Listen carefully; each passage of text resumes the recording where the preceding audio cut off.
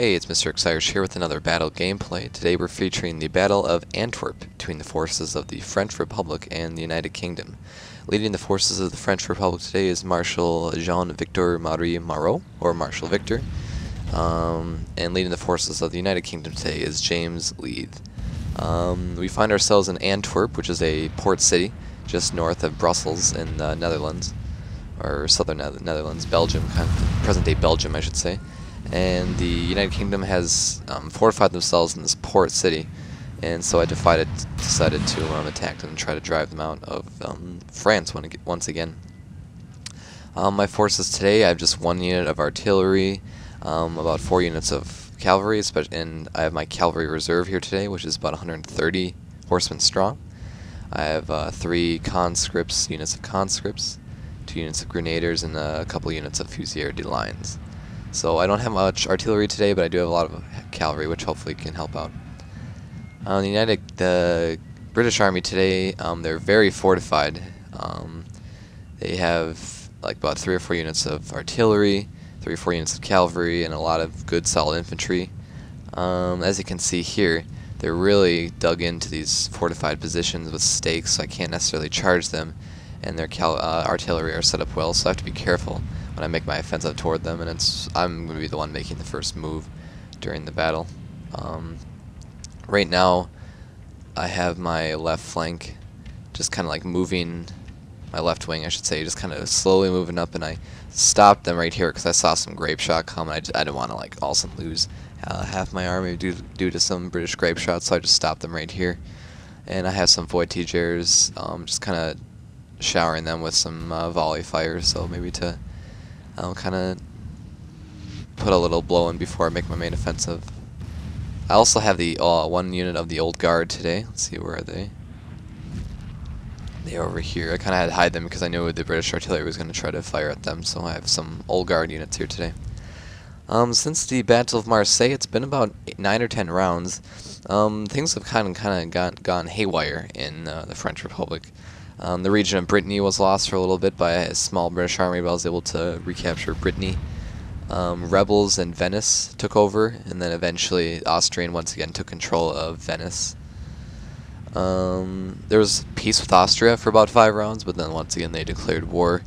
But British has landed 2 major armies in Belgium, present-day Belgium. And I only have 1 army there, so hopefully I'll be able to take out this army before the 2 armies can join. That's the main reason I'm doing this. Prussia has been very aggressive. Prussia has been very aggressive in the areas of like Baden-Württemberg and Bavaria, just attacking my armies constantly. Alsace-Lorraine was even under, I think currently, yeah, Alsace-Lorraine is under Prussian control. That region right in between, Württemberg and the main region of France is under Prussian control at the moment. I think von Blücher is in Strasbourg, so that's not good. And so right now, my main forces, I have an army in Innsbruck, an army in Italy, and about 2 or 3 armies kind of spread out just outside the borders of France. So, but I've kind of changed my strategy now for the rest of the, not for the rest of the game, but for the next 10 turns. Is I'm going to be very defensive. I'm going to not go for any more territories. I'm going to establish forts in regions like Strasbourg and Milan that always seem to get attacked, and have base armies there that'll always remain there, and kind of focus on some of my other objectives like capturing Dublin, capturing hopefully eventually Vienna, wiping out all the remaining countries in the Italian peninsula, and handing those regions over to the Italian Republic, which is starting to become a very good ally of mine. And so that's really the main goal of the next about 8 to 10 turns. Hopefully, you can start off on a good step by winning this battle. So not much is happening right now. I kind of brought these voltigeurs back because they're getting some grape shot as well. It's not as bad as them, obviously, because they're spread out in kind of a skirmish formation, but still. I'm bringing some of those conscripts over here. My hope is that the fighting doesn't all occur in the forest, because it's very hard actually sometimes to direct fighting in the forest, because you just have these trees and there's smoke, and so sometimes it gets kind of difficult and there's not much you can do about it.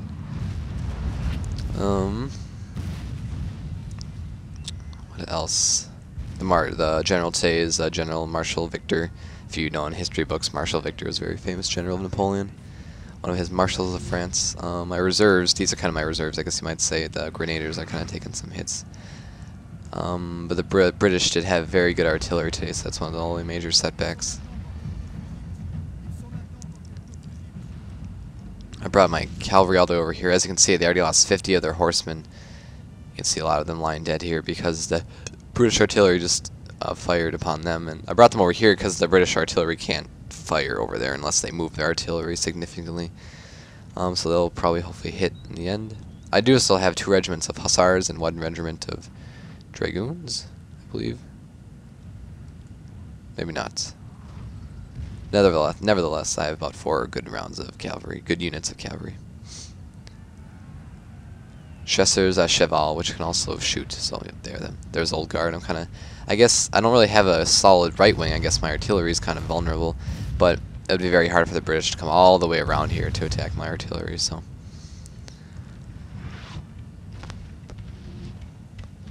making kind of a minor offensive here with 2 battalions of infantry. It was kind of doing a fake charge right there to kind of hopefully draw an attack of cavalry and then form them into squares. We can see some British hussars here, but they ran right into a square of fusilier lines. Our general is under attack. Looks like, oh, I brought my general over here to help those 2 battalions, and looks like Marshal Victor has been killed.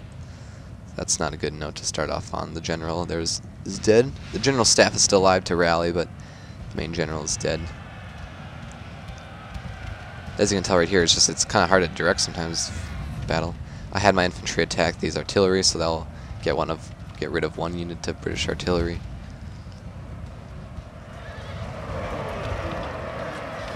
Got my Voyageurs trying to attack their light cavalry squadron, the dragoons. I do have a square right here of infantry, so that should probably help too.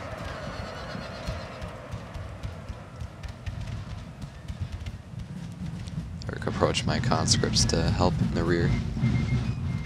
Nothing really happening in the right side. My cavalry is attacking their infantry units. Hopefully they can attack before they hit the stakes, because that's always bad. Cavalry and stakes equals major losses. So I'll wipe out another unit of artillery. Back over here. Looks like the British have some Highlanders, some Scottish Highlanders. I'm advancing my 100 unit cavalry reserve on these artillery units, I should say. They got 1 round of grape shot off, but still I have 87 cavalry left, which isn't anywhere near what I would like, but I would expect a lot more out of a massive reserve of 150 men, but I'll have to deal with it. Let's see, we now charged by the British dragoons. Kind of did a hit and run over here. I got my cavalry out of there. I'm advancing my center. Our men are running, sir. So we got some running over here. That's not good. I'm advancing my center of fusilier lines, and I'm also advancing the grenadiers a little bit into the center position instead of the reserves. I'm also advancing the Old Guard kind of as my right flank. My goal is eventually to draw them closer so I can get some grape shot on them, because I only have 1 unit of artillery, and that's really the only thing I can do. I did wipe out, however, 2 units of their artillery, so that's a good thing.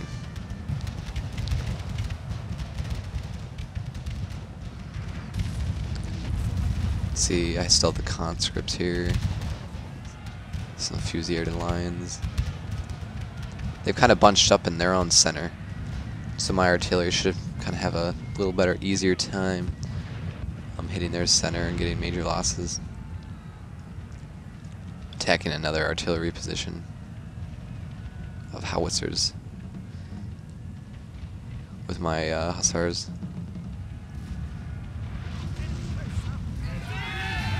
So hopefully they will also be defeated, and I think that only leaves 1 unit of artillery left for the British. British over here, looks like they had some cavalry units that regained their composure, and they're not re-entering the battlefield. Our men are running, sir. Let's see, I don't know why my main center is retreating. They must have been hit by artillery. So I'm bringing them back as well, because they have really no hope to do anything. I'm gonna rejoin them with the grenadiers here. Looks like I'm facing a little grape shot.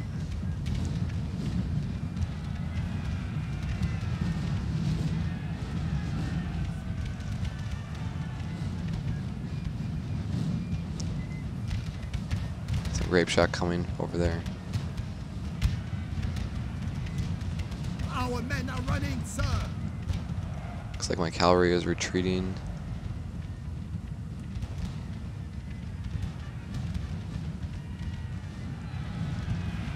Hopefully my old guard can kind of flank their infantry over here.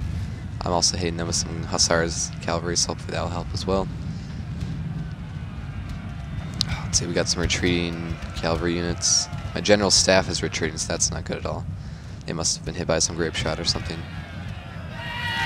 We got some British dragoons kind of harassing me in here. That's why we're retreating. See, I wasn't able to see that. I wasn't able to like form squares or anything. So that's kind of half my fault, half just the trees I can't see. I had some retreating skirmishers, some retreating fusilier lines. One bad thing about the conscripts is they cannot form squares, so they're kind of vulnerable to cavalry.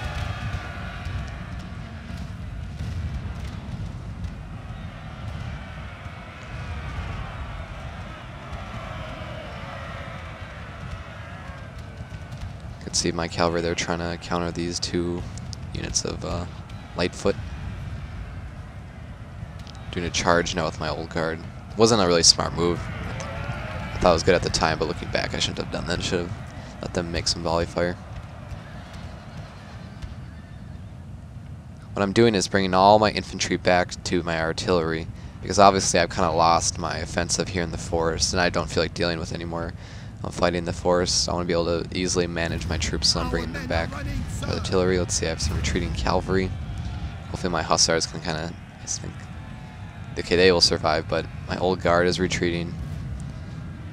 And the cavalry is retreating. See, now hopefully they will start to come closer and I can hit them with grape shot. Let's see, looks like we got new Voyageurs have regained their composure. I'm still getting harassed by these dragoons.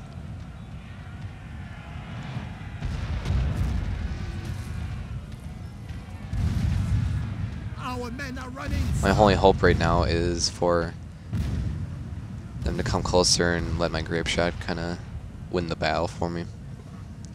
Unfortunately, they're only 4-pounders, so I'm kind of having artillery. The way the setup is made is that you're given very good artillery to start off with in the campaign, but you can't remake those artillery. The only artillery you can remake is like 4-pounders, and you can't remake any like 12-pounders or anything unless you have the maximum engineer schools made. So all I have right now in like all my armies is just 4-pounders, but there are a couple 8-pounders and 12-pounders remaining. Our men are running, sir. I think those are some of my units that regained their composure, but they were just attacked by these British dragoons. This is really bad. I lost my general.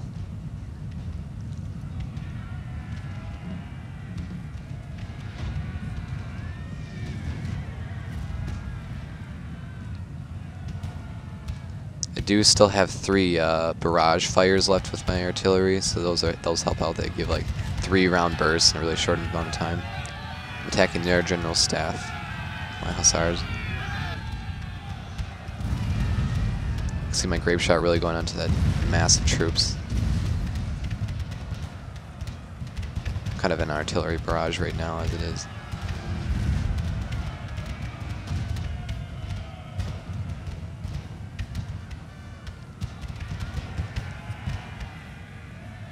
So I have a Grenadier battalion, 2 Grenadier battalions, and 2 Fusilier lines. That's, at least I have them. I don't have any just conscripts left, so I do have a pretty powerful force in the remaining, so that's good.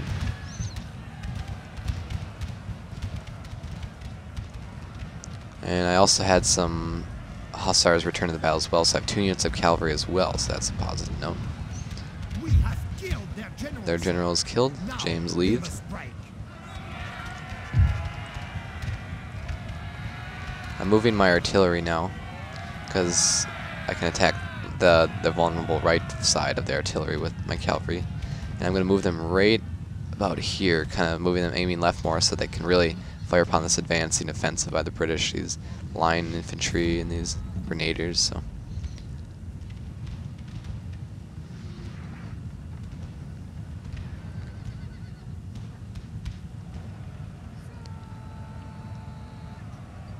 So my cavalry really are able, going to be able to take out that unit of infantry.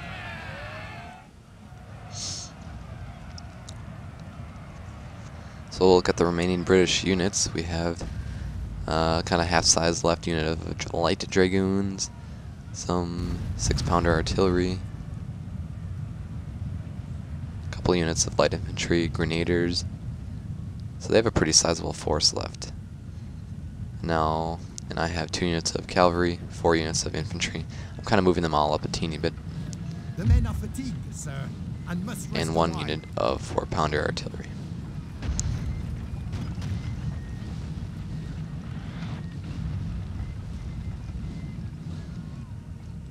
And there's kind of a little break in the action here for a little bit, so we'll fast forward and pick up where when the action starts again. Okay, as you can see here, the British are beginning to make another offensive. They start off with this cavalry charge that kind of failed after I just gave them a whiff of grape shot. Just placing my cavalry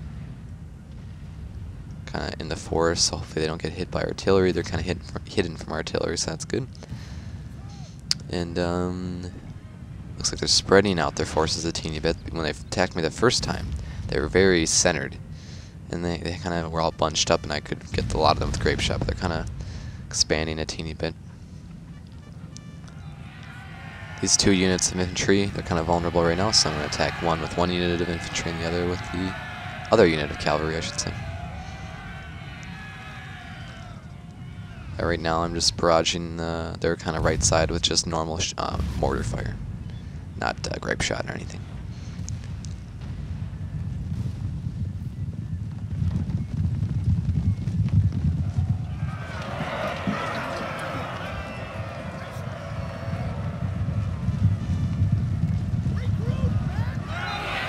So they're retreating. So that kind of got rid of their small left wing of their army.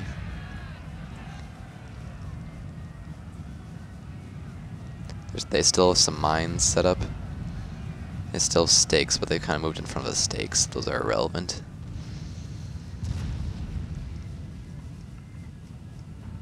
This is why people, sometimes people argue that you don't need a general in battle. It's just a waste of 1 unit space. But like, if they get attacked right now, their morale is going to drop significantly faster than it would if there was a general nearby. So that's why I think having a general is a really good thing. They've lost 2 men in my artillery, kind of a little foundry, but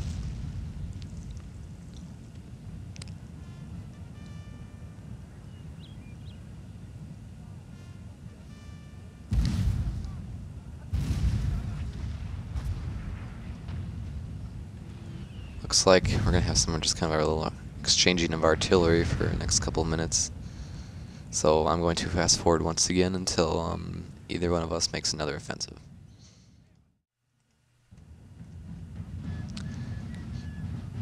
Alright, the British are the ones that are starting to make this offensive. They're advancing their entire army, so this is gonna be it. I moved my 2 units of cavalry to my left side instead, because I thought that's who needed to be strengthened. I'm gonna try to quick attack their 2 units of foot on their right side. They're kind of vulnerable. Our men are running, sir. But that did not work out, as both my units of cavalry retreating, so that's the end of my cavalry. So all I'm left now is with 4 units of infantry and some... hopefully if I can get them good with grape shot.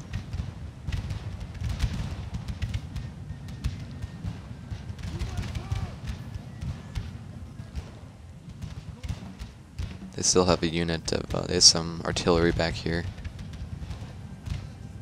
It's the only part of their army that remains on their rear.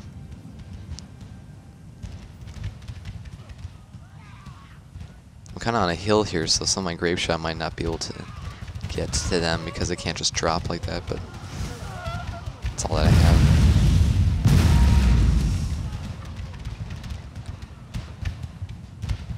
So I have 90 men.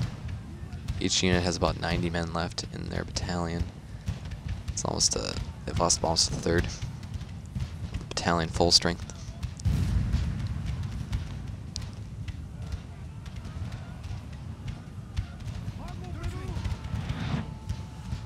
starting to lose men now in my artillery. I lost 8 men already.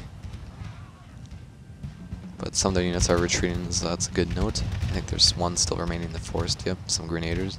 Or no, just regular foot.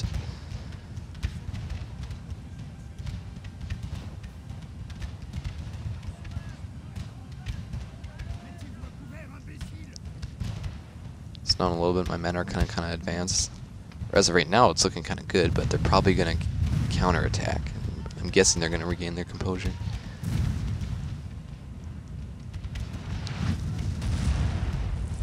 Lost 10 men in my artillery, so that's not good at all. I only have 3 working cannon right now.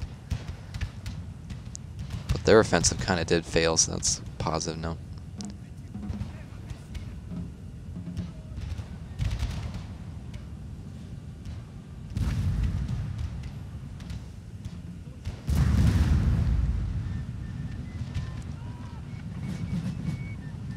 Advancing my infantry now.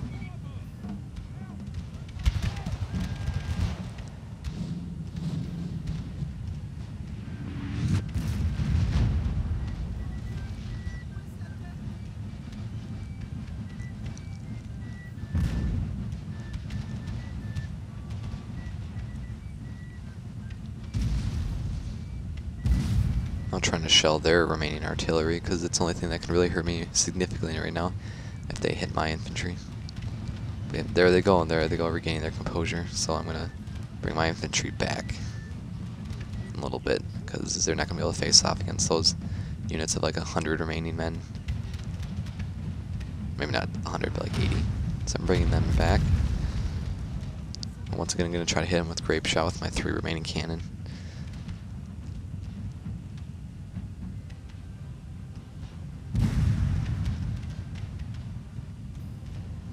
They still have 1 unit in the force that's really been kind of harassing me. Those foot, they still have 140 men remaining. All that my entire corps of battalions are kind of, the morale is lacking.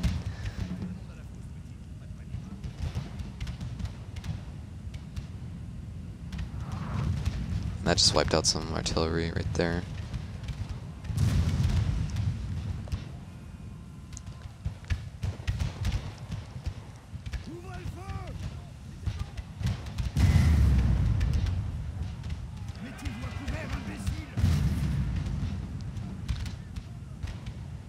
Those 2 units of British infantry are retreating, so that's good. And they're not going to return after their second morale loss. But we still have some grenadiers, some more grenadiers, and that kind of strong battalion of line infantry left.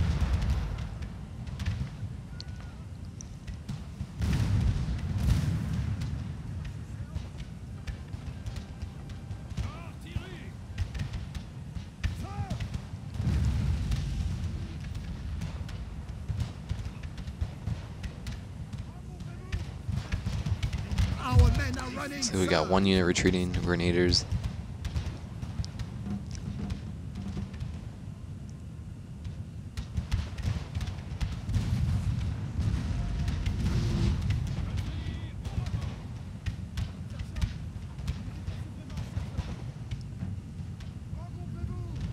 Kind of reshuffling my men, so they're another unit of grenadiers, line infantry is retreating.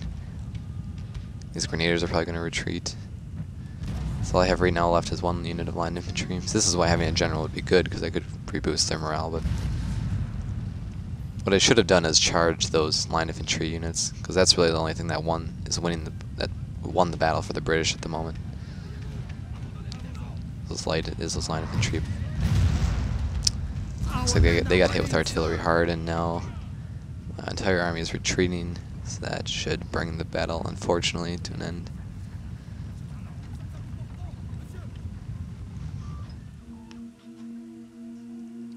So that is the Battle of Antwerp, a defeat for the French forces. I had more men, but the British were just in a very good defensive position, and I wasn't able to properly dig them out. So we'll look at the 4th pound cannon. Were the battle unit of the day. So this loses or does not kick the British out of the Belgium, present-day Belgium, and the port of Antwerp, but hopefully I'll be able to attack them soon again and kick them out for once and for all. So other than that, this is Mr. X Irish. Thanks for watching. I'll have another video out soon.